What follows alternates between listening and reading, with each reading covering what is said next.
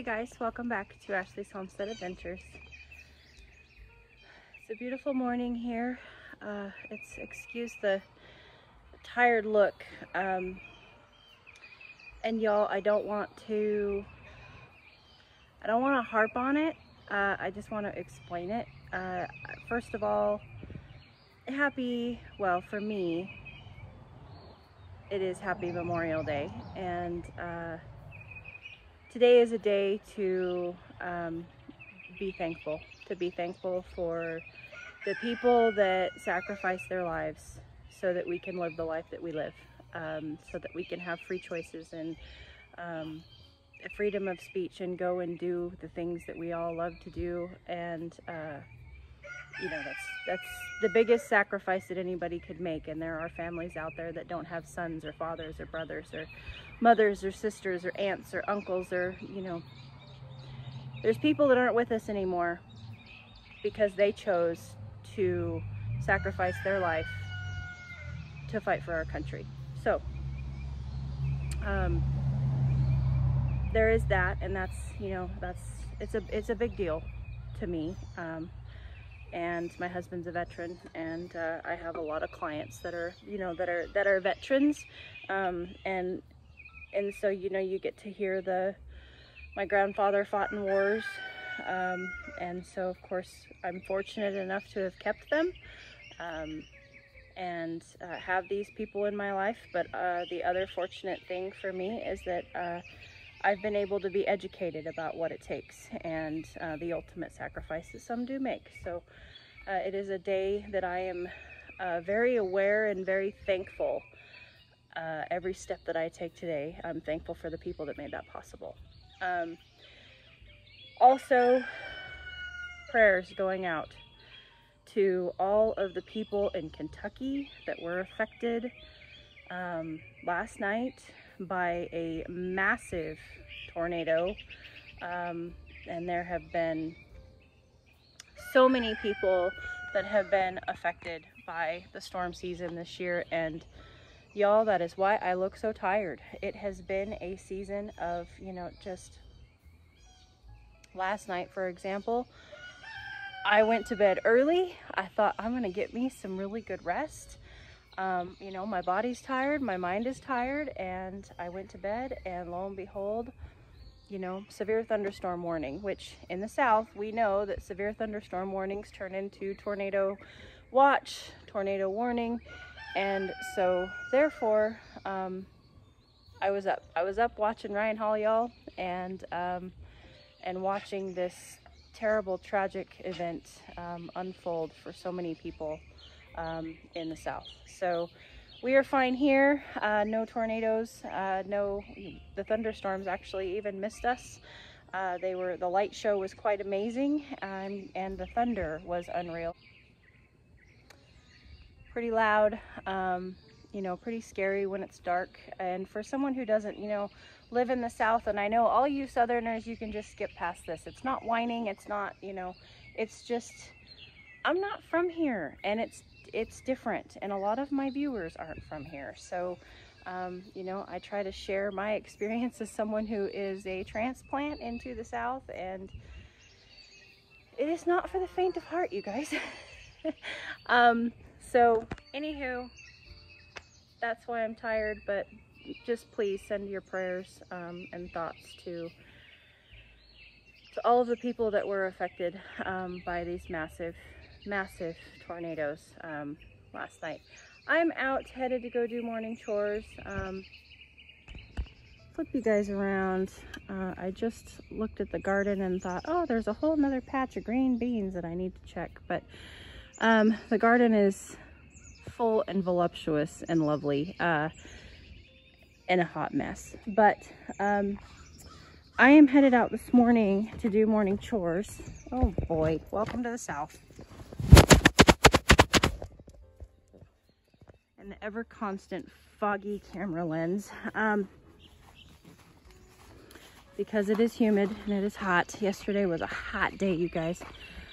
So basically the first thing that I'm doing this morning is I'm gonna feed the dogs, and then I need to get the horses bumped over one. So that entails for this particular day, I've got most of the fences up, but for whatever reason, my skitter brain forgot to fence around that fire pit. And I always fence around the fire pits for my horses.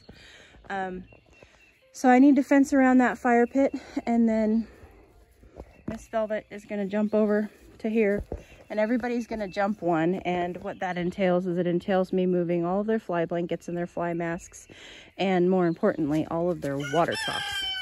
So all of their water troughs need to get moved, scrubbed and moved to their new pastures, which is not a huge deal, but it is time consuming. So good morning, Miss Daisy. So anyway, let's get to that and get the dogs fed first. And also, you guys, I get to work today. I thought I saw a chicken out. I get to work today, so today's going to be a little bit broken up for us, but we're going to see what all we can get done. I have a full day of work, so I'm not sure if it's going to be more than chores. Hopefully we'll be able to get in the garden today. We will see.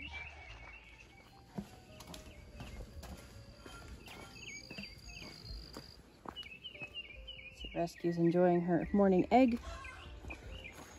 They were quick today. I couldn't get them. Couldn't get the camera out to video them. Oh my goodness. Look at the dewdrops on that kale, you guys. Holy cow. It's beautiful.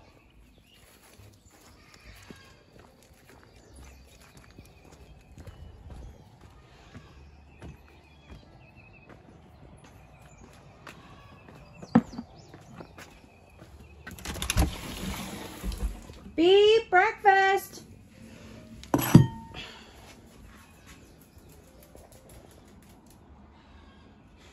It's right there, love.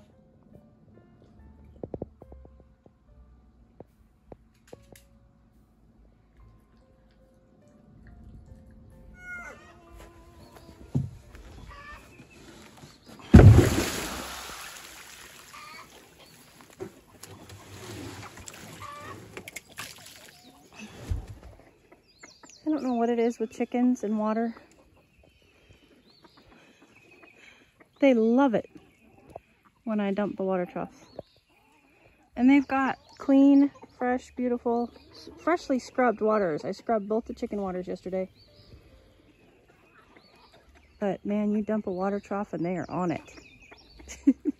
Chickens are goofy, you guys. If you don't have chickens, you know, they say that they are the, chickens and goats are the gateway to homesteading.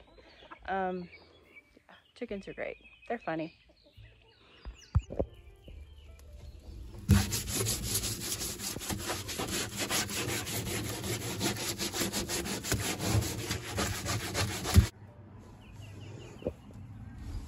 Oh, that one's heavier than that one.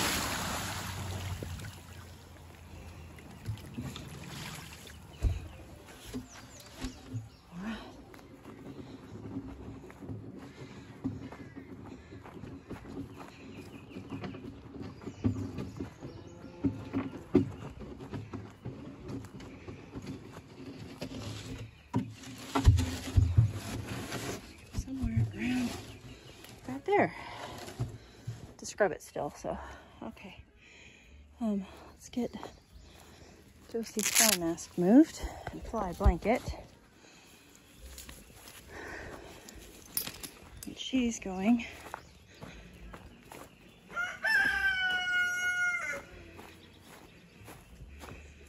just on the other side here.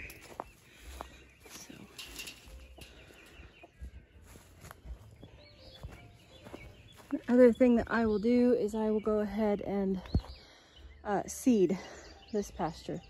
This is the pasture that Gracie was in, and Gracie's now moving to this pasture, and so I will go ahead and seed this pasture, and this is the pasture that I seeded last week. And they probably won't see these pastures, you know, again, until it'll probably take, I'm gonna say, at least a couple months before they see these pastures again. So we seed behind them, and hopefully someday we won't have to seed behind them. But right now our pastures are so poor. We're trying to build up our, I just got lost to where I was at.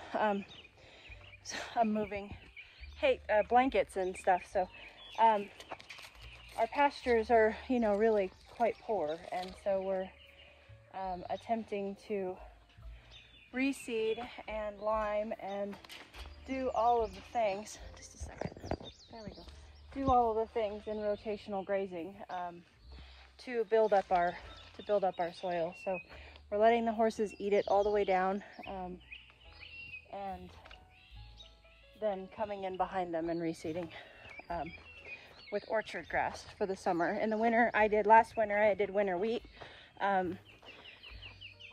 and this year for the summer we're doing orchard. So fingers crossed, we'll see how it goes. We're taking advice from the people that have lived here their whole lives, that hay and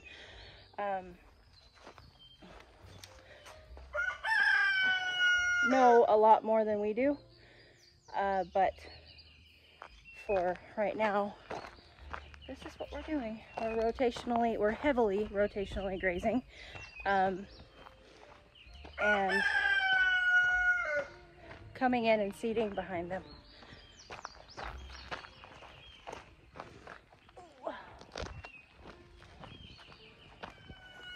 Days, you're in the video a lot today. Well, good morning, Miss Lily. How's the barn? I thought I saw Miss Grace standing in front of her fan. Oh, no. She was standing in front of her fan earlier.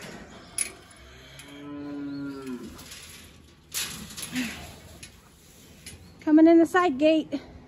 Stock in here. Good morning. I need the hot wire. I tell people this all the time, but this is how I get my steps in. I just left the barn, the side gate, which is down there, and came to this pasture all the way at the other side of the property and realized that I need to turn the fence off. So back down I go, all the way down there to turn the fence off so that I can work on it. We use, on this side of the property, we use a solar powered electric fence. It doesn't hit super hard.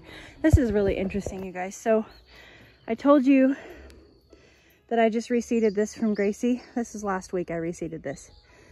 So, and that little square there, that's my fire pit that I've fenced off. But this right here, there's a distinct line. I don't know if you can see it. There you go. The left-hand side was reseeded last week. The right-hand side was reseeded 10 days before that. So the right-hand side has had more time, 10 more days to grow than that. That's all it takes in the south, you guys. And I don't like walking in tall grass. Look at the volunteer sunflowers. That's where my compost pile was. Okay. I hate walking in tall grass in just my tennis shoes. All right. So just an old solar powered fence charger.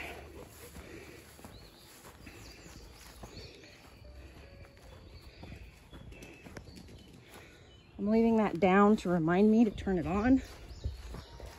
And back we go. Okay, and after all of that, I decided not to connect it to the hot wire because I feel like my horses respect the hot wire enough that, you know, this is just, I'm basically just kind of creating this as a barrier saying, hey, don't be stupid and run into the fire pit. And there's good grass on both sides of it. So after all that, I didn't even connect it. But, you know, it's part of farming, you guys. It's part of living on any property of any size. We just go with the flow. Can I just say thank you to the powers that be for my raised bed garden? You know who you are. Okay, so you guys don't worry and have to get your blood pressure up. I'm not gonna forget to turn on the fence. It's done. I won't be chasing horses this afternoon. Oh, I think Miss Billie Jean is in heat. She's very talkative lately. All right, you guys, let's get you out. Now, everybody, I want you to know that the order is going to change. We are moving pastures today. So the order that you have been going out for the last 7 days is not the order that you're going to be going out today. Nobody panic. You'll all go outside. I will not forget anybody, okay? All right, this water trough is pretty near done. We're gonna switch on that and button up this pasture all together. So we have Velvet and Josie on this side. Okay, get my hose put away and start the next one. Oh, whoops, fill that water up.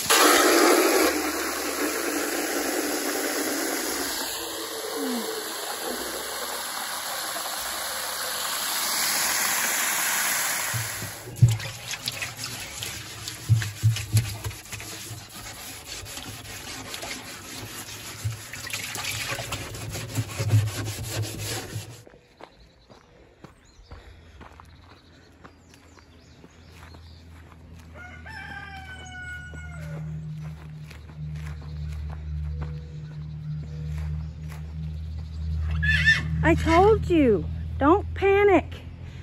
I'm coming. Everybody will get to go out. We just have a new order. Miss Grace, you're next. Oh, there's a reason. There's a reason why we call him the bad boy. Has no patience. Anytime you change anything, he has a complete breakdown. Like he can't handle it. Come on, sister. Oh my word. I'm here. It's your turn. Come on. Okay. Everybody's out. Got Jose and Velv over there on the left. And then Miss Maggie. And Chance.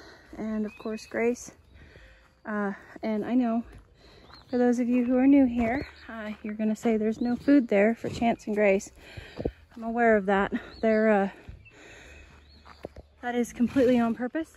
Chance and Grace are Cushing's and diabetic horses, and I like to give them the experience of going out to pasture, but they do not need the grass. So when we actually had the vet out last week, and I had him look at how I was grazing them, and he was like, no, this is perfect because they get to enjoy the breeze and the sunshine and all of the benefits of being outside on pasture, and they can nibble and it makes them feel like they're getting, you know, the grass, but there's no nutrients, and there's no, you know, and for them a lot of nutrients are bad. Grass equals sugar, which is bad. So that is why it's intentional that they are at the end of the rotation after all of the grass has been eaten, so they can go outside, but they don't have the ill effects of eating green grass. So that's that. I'm going to go get my seed and get that pasture seeded really quick. I have 15 minutes before I need to go to work, so I'm gonna try to get that pasture seeded. And I need to fill up Grace's water yet. It's already scrubbed, and I'd like to get breakfasts out. It's not imperative that I get breakfast out, but I'd like to. I can do that in between dogs, so after my first dog I can come out and do breakfast if I have to, but I'd like to get them all breakfast. But for now, they all have new pastures that they're discovering, so they're all very occupied, and as you can see, only Josie was the only one that wanted her fly stuff on today. So everybody else opted to go discover and not get new fly stuff today. Okay, I got her reseated. Not that you can tell, but note to self, this is mint. This is wild mint that's growing tall here. The horses won't eat it, the cows won't eat it, sheep won't eat it. I don't know if goats will eat it. I haven't tried yet. But when I get off work today, I'm gonna come out here and pull this mint, and that's also part of us. You can actually kind of see where I spread seed over the top. And so as I'm pulling the seed will drop to the ground, and hopefully the sun and the rain will be able to get to the seed, and hopefully it'll sprout. But that's part of, you know, managing this property and making it more healthy, is pulling this stuff, you know, and going through our pastures and trying to rid of the bad stuff. For those of you that are gardeners, you know mint is very, very, very happy and invasive. But for those of you who don't know, mint needs to be planted in a container. And of course, this is wild mint, I think, unless, you know, somebody at some point planted mint out here, which I highly doubt. I think it's wild mint. We have a lot of, like, we have wild mint. I have found wild rhubarb. I've got blackberries down there. So we have a lot of wild things here, which is really cool. But the animals don't like the mint. And rhubarb is actually toxic. Everything but the stalks are toxic. So I have to pull the rhubarb too. But, so I'll come out. I don't have time right now. I want to get breakfast out, but I'll come out when I get off work this afternoon and pull that little patch. The other thing that's nice about me doing these little sections is, like, it's just one little section for me to seed, and it's just one little section for me to go out and pull the mint. It makes a very, very large task into a smaller, more manageable one, that I'm like, oh, okay, I can go out and do that in 15 minutes, which it usually takes longer, but I can tell myself that. And, you know, slowly but surely we are improving this property and the pastures and everything about it. See, I wonder if I think I can reach Grace from here. Grace, breakfast. It's time to go to work. And look what is happening. The hayfield's getting cut. That's exciting. See what I mean, you guys? We never take a break around here. So you know that saying, make hay while the sun shines? There's a reason for that. You can't, good Lord, I am so sweaty. What do I always tell you guys? It's the real here. So make hay while the sun shines, just a little tidbit for those of you who don't know. You can't bale hay when it's wet if you don't want it to go moldy. And you don't want your hay to go moldy, because if you're putting it in a barn and it goes moldy, it can actually start to ferment and start off fire, and it gets too hot, it starts a fire, and it can burn your barn down. And for horses and, you know, most people, they just don't want rain on their hay. So we make hay while the sun shines. We cut the hay when we don't have rain for the next 5 days or so. And it's always a guessing game for farmers on when to cut the hay so that the hay doesn't get rained on. So for those of you who don't know, that's where that saying came from. And we don't have rain for, I don't think until Wednesday or Thursday. So hence the reason why they're coming out and they're cutting now. And it's wet, but we had to wait because we just have had rain and rain and rain and rain and rain. And so it's probably a little bit overdue, maybe. I don't know for sure. I let him decide. I have a wonderful rancher neighbor that comes over and cuts my hay for me, and I'm so blessed to call his family, his wife especially, my friend. So anyway, here it is, Memorial Day, and he's over here cutting my hay. Lots of gratitude today, you guys. All right, work all done. Look at that hayfield. That's exciting. It's all cut. Not sure when they'll come bale it. It was pretty wet, so we will see. Well, hi, Hops. You kind of blew right in there, didn't you, buddy? All right, let's go let your sisters out. Check on all the kids. See if they're all having a good day. Hi, Grace. Yep, everybody looks like they're happy. Standing up here in the shade. Yes, ma'am. Hi, baby girl. How are you? You good? Huh? Standing up here in the shade? Yeah? Alright. Mags, were you checking the bark on that tree? Oh, good. Alright. I'll be right back out, you guys. I need to go get out of my hairy clothes. I'll be right back. Okay. I am changed. I am back here in the pasture, and I am going to pull this mint. Chance, what's the deal, buddy? Huh? He's being weird. So I don't know how long it's gonna take, but remember what I said? I said, you know, I always think it's gonna take like 15 minutes. So let's see how long it takes me. It is 3:56.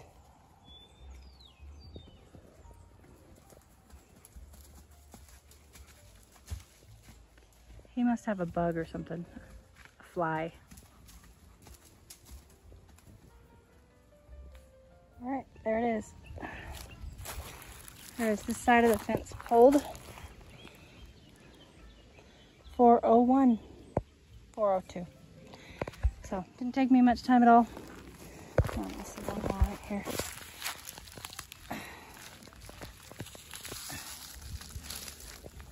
This is what it looks like. And there's my wheelbarrow load. So that is great. That is progress. Check time. Let's get you guys taken care of. I'm gonna turn your fan off for just a minute. Let's get you guys some food and some water. How's that sound? Yeah, you guys are big. You get to go out tomorrow. Yeah. You get to go out tomorrow. Okay. Nobody panic now. Here is fresh food. There you go. Alright, let me get your water. Oh boy. Let me get it. Oh boy. Okay. Let me get you some clean water. Alright, babies are taken care of. I'm going to go do the big chickens and then get to cleaning stalls and doing the rest of my chores. I hope you guys are having a great day. I hope that you had a wonderful Memorial Day weekend and that, again, that you are thankful. And, you know, I know that there are some people that are not in the United States and you don't celebrate our holiday. So I do what you do. I hope it was a great day for you. But for us here in the United States, I hope that everybody bowed their head and said a little prayer for the ones that have fallen, and also for the people that were affected in the tornadoes this season. The tornadoes have been real this season.